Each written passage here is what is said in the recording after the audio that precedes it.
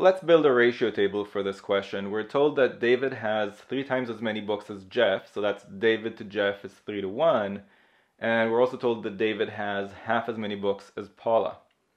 So if David is 3 ratio units, as we established, that would make Paula have 6 ratio units. And that means that altogether they have 10 ratio units worth of books, because it's 3 plus 1 plus 6 equals 10.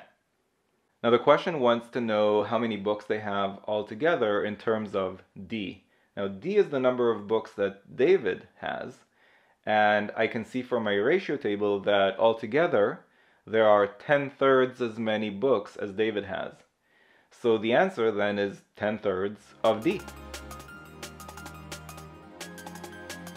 If you found this video useful, go to quantreasoning.com for a lot more where that came from.